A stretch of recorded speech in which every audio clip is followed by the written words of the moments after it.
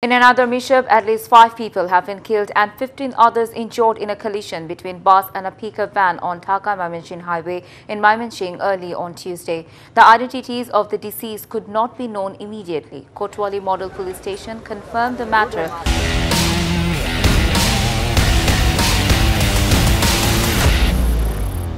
Police say the driver of Sherpur-bound bus of Faiz Poribohon from Dhaka lost control over the steering and hit a pickup van at about 12 a.m. On information, locals rushed to the spot and rescued the injured people.